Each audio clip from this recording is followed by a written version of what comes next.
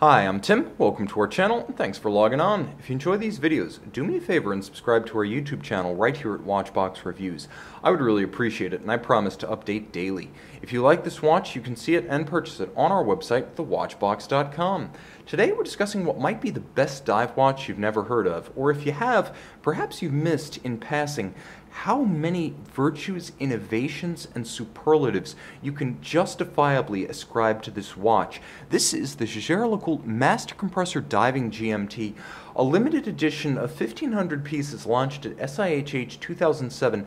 It's a 45mm, 1,000 meter grade 5 titanium diver with JLC's best in the business vulcanized rubber titanium strap. Let's talk about the watch itself. On my 16cm circumference wrist, you can see it's big, but it's not a big bully. In grade 5 tie, it wears light. 44mm across the round of the case, not including compressor crown or crown. It's 16.2mm thick, which is pretty much par for the course in the 1,000 meter and up dive watch class.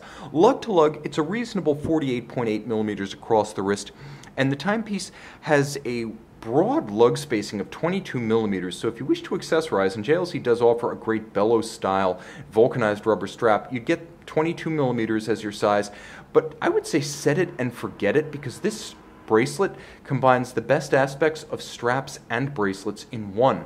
The lugs are short, stubby, and rather dramatically downturned. You can see they don't project far beyond the case, and so it's an easy watch to wear on a small wrist. I'd say, though it's a 44mm watch nominally, you could wear this one on a wrist as small as 14.5cm circumference. The bracelet is a beautiful piece. Now, we know they last because they've been around since 2007. I have yet to see one tear, delaminate, or otherwise decompose. As far as I'm concerned, these are built for the distance. You'll also note that with every single individual link removable, you can size this one precisely. JLC allows you to size on both sides with all removable links. The idea behind the wrap of the titanium core was to have a lightweight titanium bracelet with the comfort of a strap, so you get that warmth of rubber against the skin, not the cold metal when you're jumping into the surf, and you have the same advantages of ventilating the wrist born of a well-designed bracelet, because you can see the gaps that allow moisture, heat, oil, sweat, and grit to escape. The clasp is brilliantly over-engineered. You can see these little spring-loaded retention rods on both sides of the center block of the clasp, and the clasp with twin trigger action on both sides. So not twin trigger, quadruple trigger. This is anything but a cheap construction, but it allows absolute security when closed. Now, you'll also note that there is a small Rolex EasyLink style micro adjustment on each side of the clasp. So you can fine-tune to the equivalent of 1/2 removable link. Each one of these micro adjustments is equal to 1/2 the width of a single removable link. Absolute security when closed, brilliant design regardless. This is one of the best clasps in the business, attached to a bracelet whose superlatives I can only extol. The timepiece attached is not bad. A combination of sharp lines and grade 5 titanium, which is harder than 316 steel. It's a durable look, and you'll note thoughtfully finished. The sharp cleft between the lugs and the caseband breaks up the mass of metal, and you'll note differential satin finish, not just a combination of polish and satin, that's there, but vertical satin finish on the lugs and longitudinal on the case flank. The feel of the bezel is best in the business.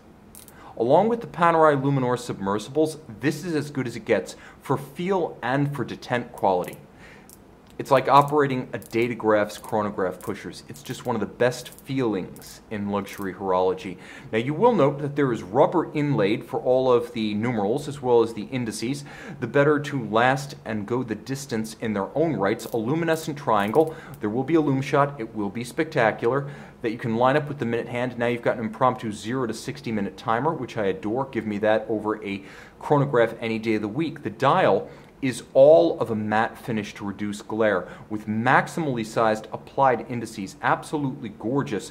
You will note that the splashes of blue outboard on the Rayhaut as well as on the GMT scale and the constant operation indicator, that's what replaces constant seconds. You have this sweeping blue and white disc that runs across the dial at 6 o'clock, so you know the watch is running. That helps it to meet the ISO 6425 statutory regulation for the definition of a dive watch.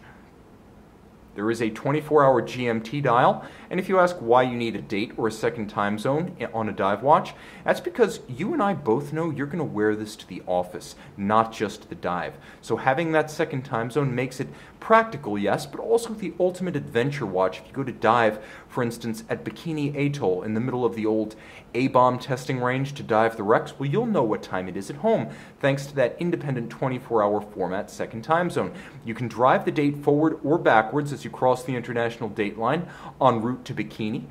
You'll also note that the watch features, if I pull the crown, hacking or stop seconds, so you can stop the constant seconds indicator. The crown is secured by JLC's most robust compressor crown. So 1,000 meters when I turn it, completely accessible when I turn it half turn in the opposite direction. Blue you're through, white you're tight. It's even color coded for your convenience. Rubber wrapped crown for easy access even with wet, sweaty or gloved hands, and a very rich and sharp knurling on the edge of the bezel so you can grip it accordingly even when your hands are likewise wet, sweaty or gloved. Now the compressor crown system is ingenious because it's easier to use than a shouldered crown guard, and you'll find you never really need a crown guard in the real world. They just tend to frustrate your access to the crown itself. Underneath the geosphere case back, you can see beautifully double finished with a combination of circular satin and high polish. The auto tractor caliber 975DD for dual time unidirectional winding with ceramic rotor bearings, 48-hour power reserve, 28,800 vibration per hour beat rate, hacking seconds, second time zone, and the auto tractor was designed based on JLC's experience during the 1990s when IWC used its caliber 889 ultra-thin dress watch automatic in sports watches. That didn't work out, so the auto tractor was created for the next generation of JLC sports watches. Thicker, tougher, reprofiled train wheels, unidirectional winding with a free-sprung balance and a full balance bridge. Everything about this movement was built for precision and toughness, and it delivered.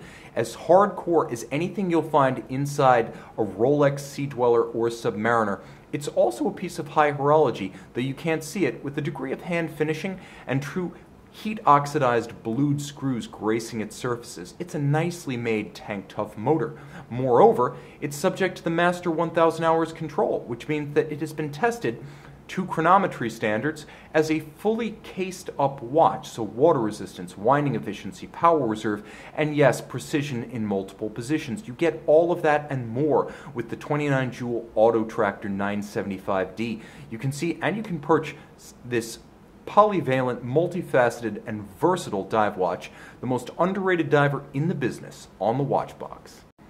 And we're back with the Master Compressor Diving GMT. As you can see, not only is the watch an absolute torch at night, but unlike some companies that give you only a spare, minimalist pearl on the bezel, this oversized, solid chunk of luminova is easy to read against the minute hand. You can also see by night the dial inspiration from the Polaris 68. That's right, before the tribute to Polaris, before the 50th anniversary Polaris collection of 2018, the Master Compressors and Master Compressor Diving series channeled the index, numerals, and hands of the old Polaris diver. Of course, we have the Calypso-style hands here, so not the mainstream hands, but very much the indices and watch face we remember. A little bit of nostalgia amid modern technology. See it and make it yours on the watch box.